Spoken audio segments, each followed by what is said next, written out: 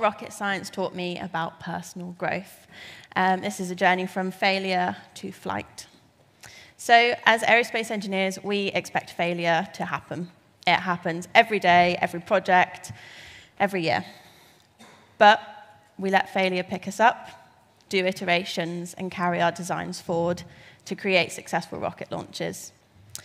I failed nearly every single exam when I was going through school, and I am talking about U's, F's, everything.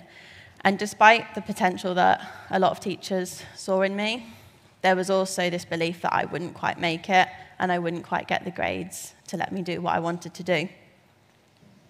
But somehow I found my wings. I got the grades I needed in my final exams, and I got my wings, and I flew here to Belfast to do an aerospace engineering degree at Queen's. But with me, I carried a lot of those beliefs that had been instilled in me through school. I had this vision for this brighter future of what could be, where I was going to go, how I was going to fly and get off the ground, how I was going to break through the barriers and anything else I was going to come up against. But with me, I carried these beliefs that, was I good enough? Could I do this? I'm 300 miles away from home. I know no one here.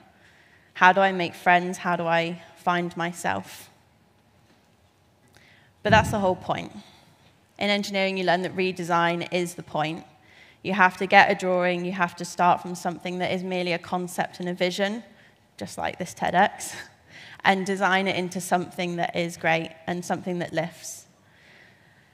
You take the failures, you take the things that fall apart, the things that don't fit, the things that hurt, and you keep going. And that's the whole thing about rocket design. Even when it launches, you have to shed layers. You have to drop the weight and let it go, because otherwise you never go through gravity and you never ascend up into space. And we are very much the same. As humans, we carry these layers, we carry these beliefs, we carry these failures in our hearts. And sometimes that's the problem, is when we let the failures move from our head into our heart. We question if we're good enough, we question if we can do it, and sometimes we say, is it really worth it? But the thing is we have to take these layers off. Sometimes we have to take our protective narrative off, and we have to put it down. We have to feel the weightlessness to let ourselves ascend, to lift off the ground. So I learned that rocket science is messy. It's noisy, and it is just chaotic sometimes. But like I said, rocket science is all about testing, designing, failing, and redesigning. And as I've gone through my journey so far, I've learned that maybe human and personal growth is very much the same process. But there's a balance. Sometimes we get so fixated on perfectionism that it has to be right before we move. We have to have the plan, we have to have the time, we have to have the moment, we have to feel like we can do it. But that's a trap we tell ourselves that also stops us moving forward. We can also go the other way, into complacency, where we don't think enough before we act.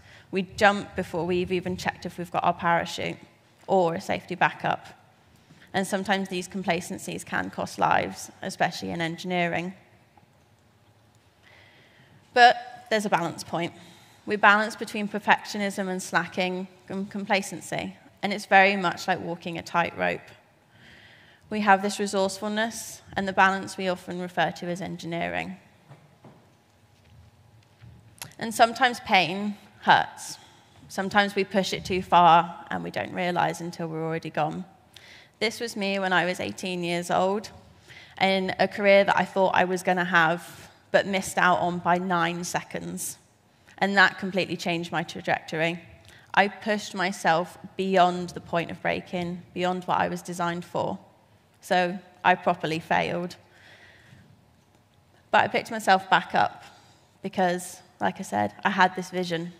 And if you have a vision, hold on to that vision and let it pull you forward.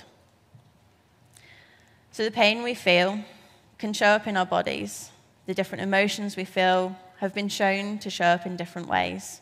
And it's the same in engineering.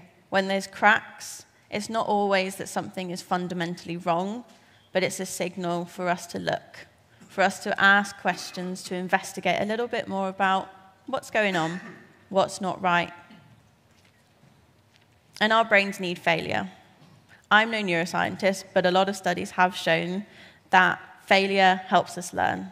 It's the way we move forward. We learn about ourselves and about the world. But as adults, we stop.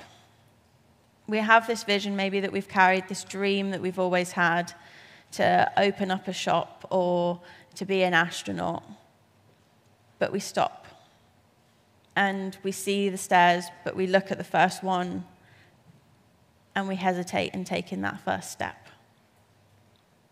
Why do we hesitate in taking that first step? And I think sometimes we lose the way of the child. Children are intuitively curious. They try, they fall down, they cry, and they get back up. They hurt themselves, they spend minutes figuring something out, but they keep going. And you see how much a child grows through its youth. And our inner childs are still in there, and we can talk to them. We can look in a mirror, whether literally or metaphorically, and we can ask ourselves, what failures are we holding on to?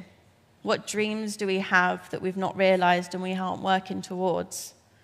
What failures are we holding, setbacks? And what are we saying is finite, rather than a possibility and something we can use as fuel to carry on? And one thing I've learned is that success is not final, and failure is not fatal, but it is the courage to continue that counts, as said by Winston Churchill.